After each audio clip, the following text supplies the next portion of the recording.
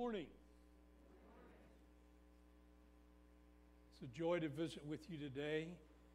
I'm always excited when Pastor Ron calls me on the phone, tells me he's going to be away. Could you fill in on such and such a Sunday? I think he called me a couple of months ago, and I got it on my calendar to make sure that I would be here and not forget to come. So it's a joy to be with you. If you have your Bibles, we're going to Acts chapter 12 this morning. Acts chapter 12. I'm going to begin reading for you at verse number 5. Peter was kept in prison, but the church was earnestly praying to God for him.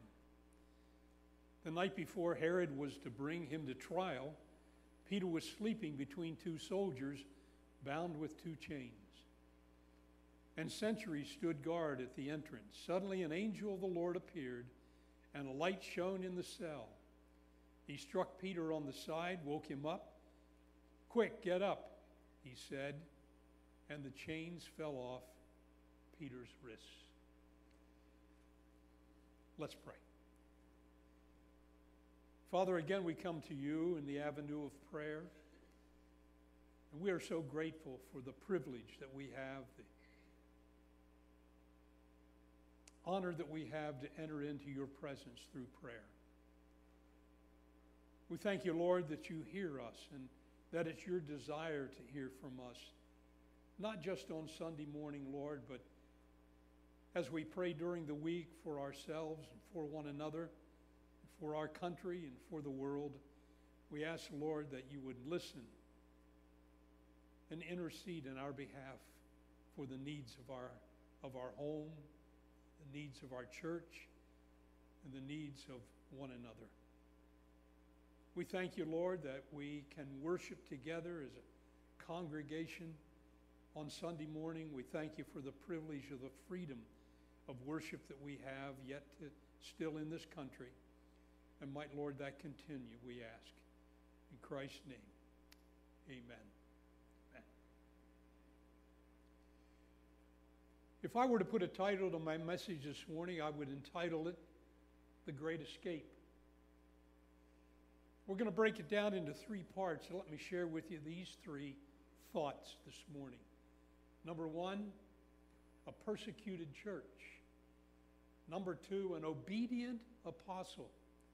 And number three, a praying congregation. When we come to chapter 12 in the book of Acts, we read these words in verse 1. It was about this time that King Herod arrested some who belonged to the church. What does the scripture mean about this time? Well, you have to go back to chapter 11 to find out what the author is talking about. Because of the persecution that took place during the time of Stephen when he was martyred, the church was scattered throughout the then known world. People traveled hundreds, even thousands of miles to different locations because of the persecution that had occurred. Now, we hear often about the persecution of the church, the persecution of Christians. Religious persecution has always existed. It's always been a difficult thing for people to face. Not just Christians, but also other religions in the world have experienced tremendous persecution. I think of the country of Tibet, which has been persecuted by the country of China. And persecution takes place so often in the world with different religious organizations. I think of the persecution that the Jewish people have experienced down through the ages, especially the persecution that took place during World War II against the Jewish people. Even the Muslim people have been persecuted. In the 1400s, they were all forced out of the country of Spain, and they were no longer able to live there. I was born and raised in the state of Maryland. And in the state of Maryland, Maryland was established for a haven for Roman Catholics because they were being persecuted by the Protestants in colonial days. And so Maryland was drawn up as a haven for Roman Catholics to have the freedom of worship and a place where they could worship without being persecuted. So persecution within the church has always existed. Religious persecution has always existed and will exist until the end of time. And so when we read in these words, it was about this time that King Herod arrested some that belonged to the church, intending to persecute them. Well, what had happened in chapter 11 is that because of the scattering of the believers from the city of Jerusalem, they traveled to various places and set up new residence there. We're told here in chapter 11 that many of the residents of Jerusalem moved to a town called Antioch, which is about 200 miles north of the city of Jerusalem. And there they established residence in this town of Antioch. And they began to share their faith with the people in the city of Antioch. Antioch was a very large and prosperous city at that time. And so as they shared their faith, many came to faith in Christ. Word reached Jerusalem, 200 miles to the south, that a great revival was occurring in the city of Antioch. And so the religious leaders in Jerusalem chose Barnabas to go to Antioch and to find out what was happening. So that's what Barnabas did. Barnabas left Jerusalem, he went to Antioch, and we're told that when he reached the city of Antioch and he saw what was happening in the development of the church, he became overwhelmed, he became thrilled at what was going on. And as a result of that, he went to a city named Tarshish for a man named Saul and brought Saul to Antioch with him, and for a whole year they ministered in the city of Antioch together. Now, as I read that one verse about Barnabas going to Tarshish to look for Saul, I say to myself, what if Barnabas hadn't done that? What if Barnabas had not even been concerned about a man by the name of Saul? How much different would our New Testament be today? Saul, or the Apostle Paul, wrote the bulk of our New Testament. If Barnabas in his heart had not felt burdened to go to Tarshish and bring Saul back to Antioch and ministered together for a whole year to give Saul an opportunity to minister, the New Testament would be completely different today than what we read it. And so God uses one individual to influence another individual to bring about His will in the church and within our hearts and lives. And so there in this city of Antioch, a great revival took place. And it was as a result of that we're told that Herod decided that he would persecute the church. He would put some in prison, and he would also put some to death. We read in verse 2, he had James, the brother of John, put to death with the sword.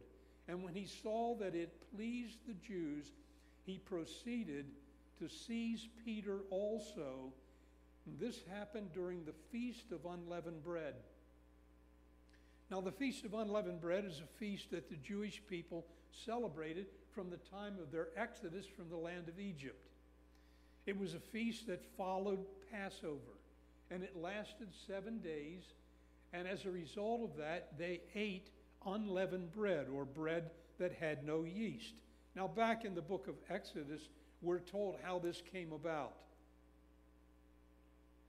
The Israelites journeyed from Ramesses to Succoth, and they were about 600,000 men on foot besides women and children. So it's estimated that when the Jewish people left the captivity in the land of Egypt, there could have been as many as 2 million Jewish people at that time. Now, if you remember, when they went down to Egypt, because of the famine that took place in Palestine, there were how many went into the land of Egypt? Do you recall? 70. 70 left Palestine and went to Egypt because of the famine. And over a period of 430 years, they grew to approximately 2 million souls.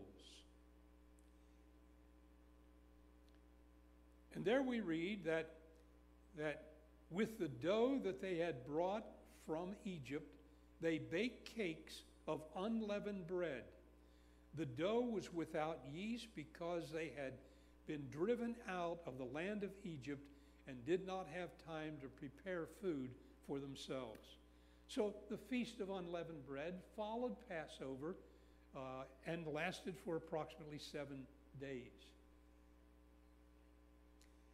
Now, Passover occurs in the spring of the year, usually at the end of March, the beginning of April. And as a result of that, it's somewhat chilly and cold in the land of Israel during that period of time. I remember my first visit there. I arrived in the city of Jerusalem on March the 1st. Drove down from the city of Damascus in Syria, and we entered the city of Jerusalem on the day of March 1st, and there was 6 inches of snow on the ground in the city of Jerusalem. It was very cold, very snowy at that time. So Peter was arrested during the time of the Feast of the Unleavened Bread. And we're told that after arresting Peter, Herod put him in prison, handing him over to the guards by 4 squads of 4 soldiers each. And Herod intended to bring him out for a public trial after the Passover. So now we don't know how long Peter was in prison. Could have been several days, could have been several weeks. But he was in prison for a period of time because of Herod's hatred toward the believers and toward the church. Now, there were many Herods during biblical times. From about 40 years before Christ up to 70 years after Christ, there were at least 5 men who were called Herod. Now, Herod is not a name, but it's a title. And as a result of that, we read about 5 different Herods in New Testament times. And this was Herod Antipas, who put James to death by the sword and who arrested Peter and put him in prison. So we read in verse 5, so Peter was kept in prison, but the church was earnestly praying to God for him. The night before Herod was to bring him to trial, Peter was sleeping between 2 soldiers bound with 2 chains, and sentries stood guard at the entrance. Suddenly, an angel of the Lord appeared, and a light shone in the cell, and he struck Peter on the side. Now, I was curious about Peter being struck on the side. What did that really mean as a result of the angel striking Peter? Well, I went to several other texts, different scriptures, and I found that one of the texts said that the angel of the Lord shook Peter. And then another one said that he gently smote him.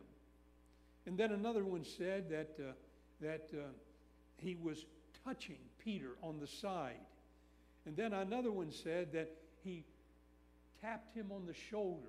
Well, we don't know how exactly this angel woke Peter up, but Peter was awakened by this angel that appeared in his cell where he was being held prisoner.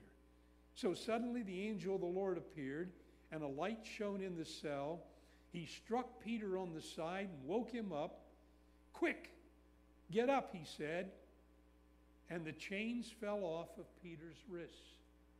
Now it's amazing, this bright light filled the cell. Peter was awakened. The angel of the Lord was there, but none of the guards experienced what was happening. They remained in a deep sleep. They were not aware that Peter was being rescued, that Peter was being taken from the prison cell into freedom. And so the angel of the Lord said to Peter, "Quick, get up." And the chains fell off of Peter's wrists. And then the angel of the Lord said to him, and he gave Peter 4 commands. And Peter obeyed all 4 of these commands. Notice what they were. The angel of the Lord said to Peter, "Put on your clothes." Now, when prisoners in biblical times were put into prison, they had to remove their clothes. One of the reasons that they removed their clothes is so that if they tried to escape, it would not be likely that they would want to go out into the public with no clothes on. So the clothes were taken off of the prisoners, and Peter was in the prison without his clothes. So the angel of the Lord said, "Put on your clothes." And then the angel of the Lord said, "Put on your sandals." And then the angel of the Lord said to him again, "Wrap your cloak around you and follow me." Now, the reason that Peter had to put the cloak around him is because, again, it was in the early spring of the year, and it was a very cold morning in the city of Jerusalem. So the angel of the Lord told Peter to put on his clothes, his sandals, to put his coat around him, and he was to follow me. And so Peter was obedient to the voice of the angel. Now, the angel had been sent to Peter by the Lord himself. And therefore, by Peter obeying the angel, Peter was obeying the Lord himself. It is essential that as we travel through life, as we journey this path, that we are obedient to the Lord. As a matter of fact, the scripture tells us in the Old Testament with regards to the life of Saul, who was the king of Israel, that God prefers obedience even over sacrifice. So there are things that we think we can do to please the Lord. But in doing those things, if we are not walking in obedience with him, those things that we do to try to please the Lord are for naught. Because God's desire is that we be obedient. And Peter was obedient to the voice of the angel, instructing Peter through the Lord himself that he was to get up, he was to put on his clothes, he was to put on his sandals, he was to put his cloak around him, and he was to follow the angel. And the angel said to him, "Peter, follow me." And so Peter followed the angel of the Lord out of the prison. But he had no idea what the angel was doing and what was really happening. He thought he was seeing a vision. Peter thought that he was dreaming. He couldn't believe that this was reality. He thought he was having a vision. And so they passed the first and the second guards and came to the iron gates that lead to the city. It opened all by itself, and they went through, and as they walked the length of one street, suddenly the angel left Peter. Then Peter came to himself. It dawned on him, I'm not dreaming. This is not a vision. This is reality. The angel of the Lord has released me from prison, and I was to be called to trial the following day. And so Peter was released from prison.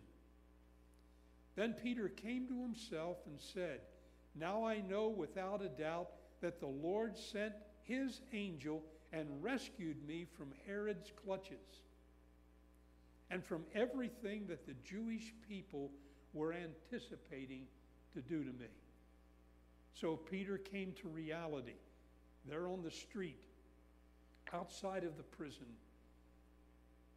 as the angel left him. When we read on, we read in verse 12, "When this had dawned on Peter, he went to the house of Mary, the mother of John, also called Mark, where many people had gathered and were praying. Now we're told earlier, back in verse 5, that while Peter was in prison, the church was earnestly praying for Peter. And so we're reminded here again that he went to the house where the people were gathered and they were praying. Now, it would have been in the middle of the night when Peter was rescued from the prison by the angel of the Lord. And at that time of the morning, there was a group of church members who were still gathered in the house of Mary, praying that Peter would be released from prison. We're told that Peter went to that house.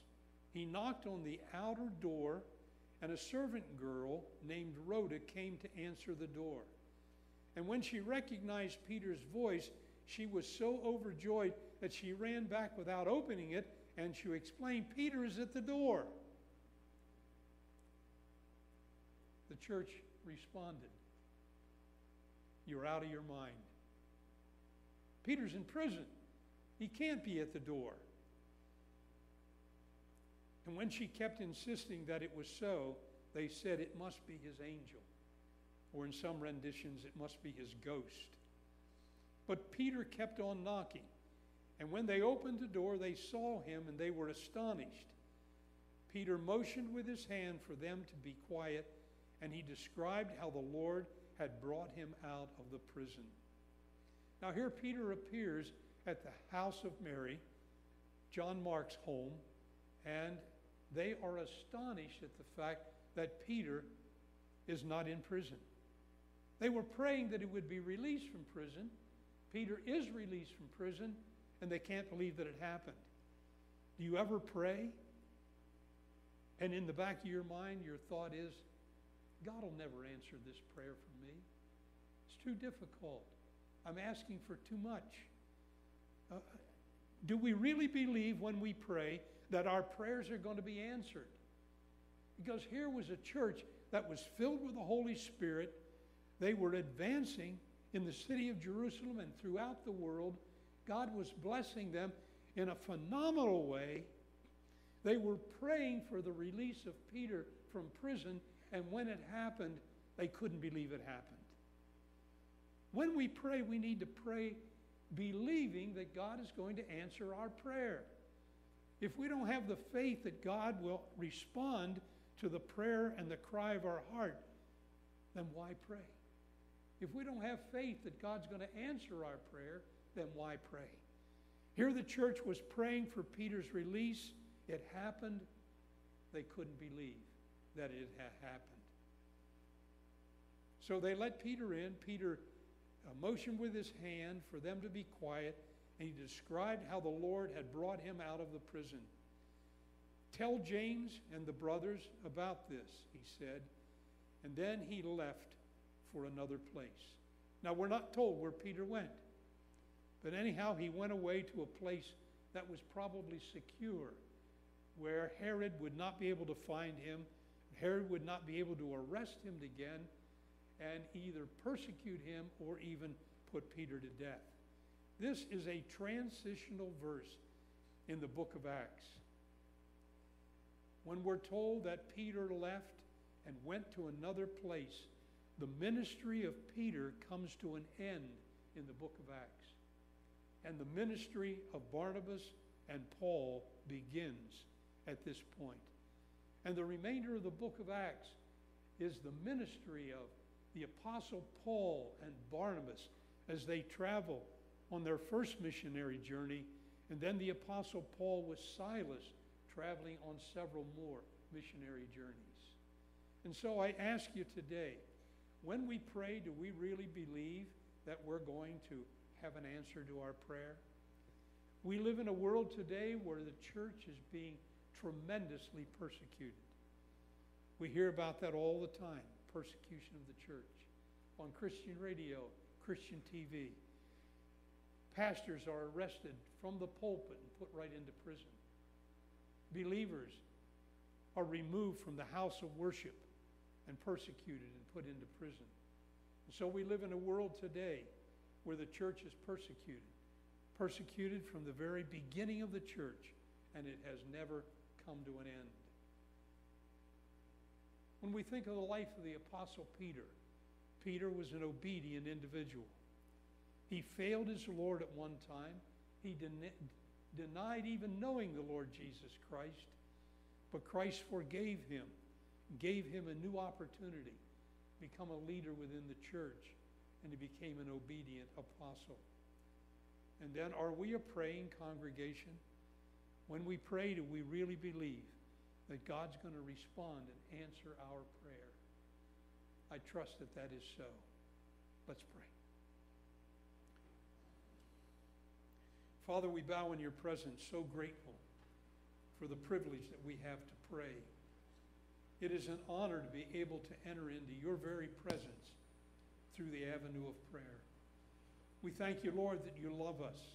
You love us with an everlasting love, and you promised that you would never leave us. You said, I'll never forsake you. I'm with you always, even to the very end of the world. And so today we come to you thanking you for who you are, how you work in our lives. And I pray, Lord, that we would be an obedient church, that we would be a praying church. Even if we face persecution, Lord, in our lives, might we be faithful and continue to walk with you and to serve you because you are so faithful to us. This we ask in the name of our Lord and Savior, Jesus Christ. Amen. Amen.